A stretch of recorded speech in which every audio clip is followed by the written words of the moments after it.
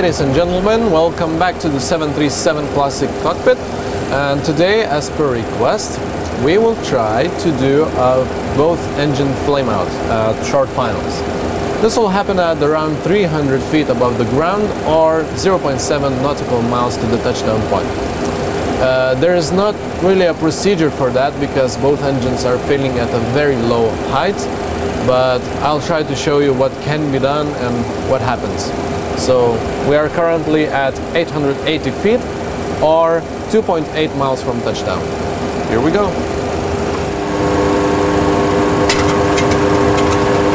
Currently the autopilot is flying the aircraft.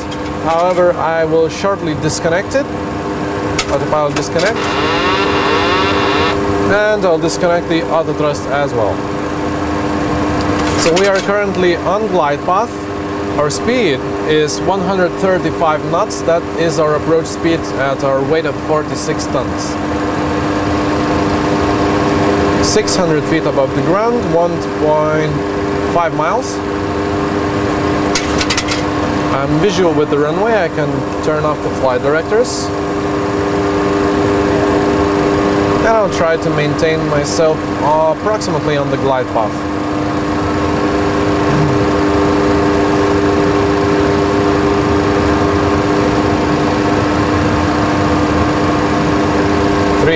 feet and dual flame out.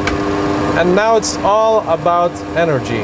I have to have enough speed to reach the runway, and I don't want to rotate more than 13 degrees. Here we go.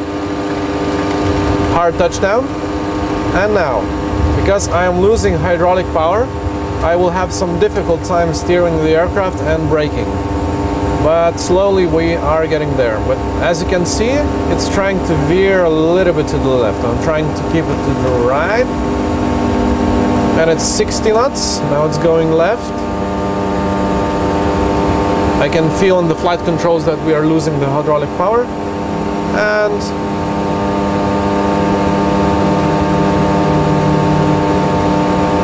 we have stopped. Now, it was definitely a very hard touchdown, but I'm pretty sure that it's still better than a crash landing or something. But we have survived it because we had enough energy. Now, I want to demonstrate you what happens if we try the same from 500 feet above the ground or approximately 1.4 nautical miles from the touchdown point. Here we go.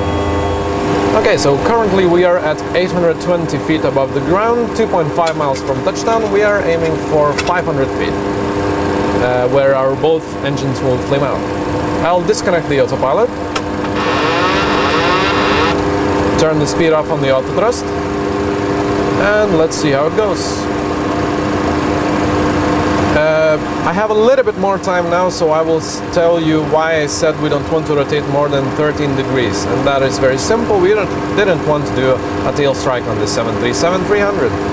So we are on speed, on glide path, 500 feet or 1.4 miles. Both engine flame out. Now, we are losing the energy very, very quickly, but we want to have enough speed. And as you can see, we are now slipping far, far below the glide path, and we will not reach the runway. So I hope you enjoyed our short presentation on a dual engine failure on short finals. You have seen that it might be survivable, but then at the same time it all depends on the energy you have and the distance from the runway. So I want to wish you that this will only stay a presentation and you will not have this in real life. Thank you very much. See you next week.